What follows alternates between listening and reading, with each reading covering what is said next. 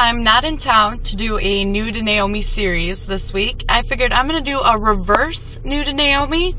This is going to be new to you, new to Utica. Since I'm in town in Michigan, I figured I will show you some of the really cool things in Michigan from where I'm from that you can check out for yourself.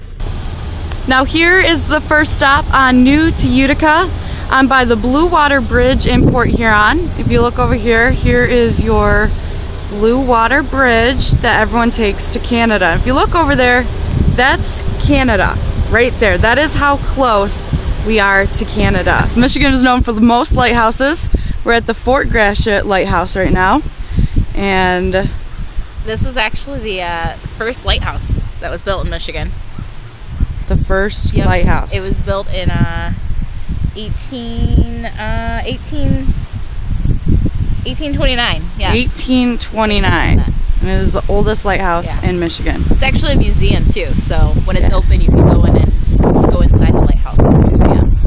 And guess what? It's looking over more beautiful water. Look at that. So much water. It goes on forever. It's amazing. This is the Birchwood Mall. You can see it's a decent sized mall, but it's not like the mall in New Hartford, and definitely not like the mall in Syracuse. Now, Brandy, what's your favorite part of the mall here? Favorite store, maybe? Probably Maurice's. Maurice's? Which I don't think they have anywhere other than really Michigan. That I didn't know, actually. I think I like FYE the best, but we got that New Hartford, so I guess I'm still covered on that one. Another Tim Hortons. Now, how far away do you think the other one was? 3, maybe 4 miles tops. Exactly. It's Tim Hortons out here, all the way. Downtown Port Huron. Nice place over here. That's Casey's Pizza and Subs right there. Best subs ever. Best pizza, best breadsticks. Best everything. Yes. There's, you know, nice little shops everywhere. Coming up here is McMorran. It's the McMorran Arena, and there's the pavilion and all that stuff. Brass rail. Brass rails over there. Great spot for a pub crawl.